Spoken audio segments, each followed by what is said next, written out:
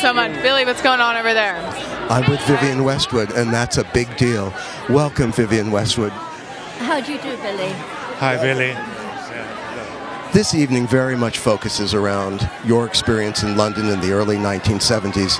How are you feeling tonight? What are you looking forward to seeing? Have you seen the exhibition yet? I had a little look, and I like some of my stuff, and I'll leave it there, yeah.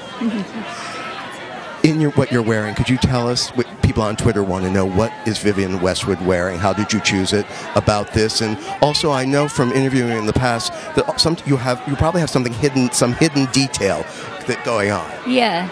Well, the most important thing is my jewellery, which is a picture of Bradley Manning. And I'm here to promote Bradley. And he needs public support for what's going on with secret trials and trying to lock him away. And he's the bravest of the brave. And that's what I really want to say more than anything. And because punk, when I did punk all those years ago, my motive was the same, justice and try and have a better world. It really was about that. But I've got different methods nowadays.